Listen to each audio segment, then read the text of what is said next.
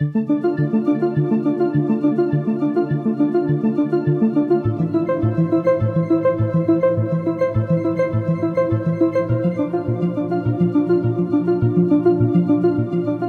VELO is, of course, it's the silicon vertex detector which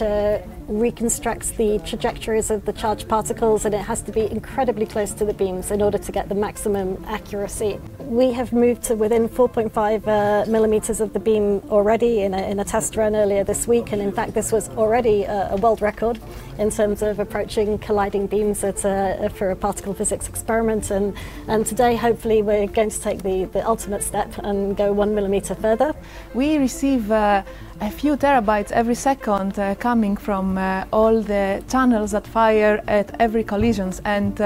the VELO is one of the main subdetectors that help us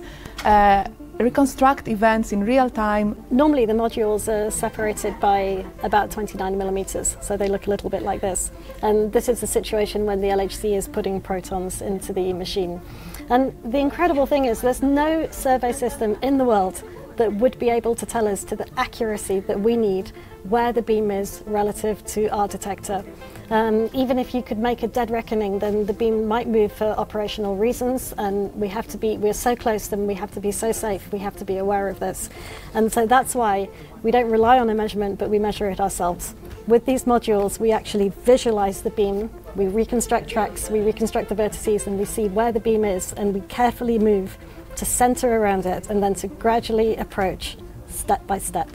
And when we're closed, the aperture where the LHC beams have to pass is just 3.5 millimeter radius, so it's something like the diameter of a pencil, your typical pencil with an eraser on the end, a meter long, and the 400 megajoule LHC beams have to pass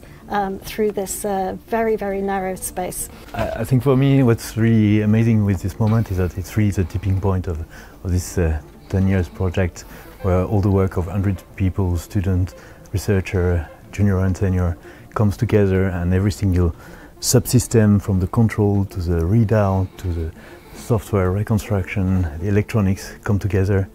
to a point that we understand enough to be able to do this movement. It's been such an amazing experience to be part of this project, working with this amazing group of people to get the beautiful detector to where it is now, just millimeters from the beamline, collecting data that we're all very eager to start analyzing. I think it's just very exciting that we can see 100 meters underground. There's a multi-million-pound detector physically moving, and we can see direct evidence of that directly on the screens in front of us. Let's say one of the last moments after a long way solving the issues that we have, and with a beautiful detector now near to the beam and really closing them to get new physics and new studies.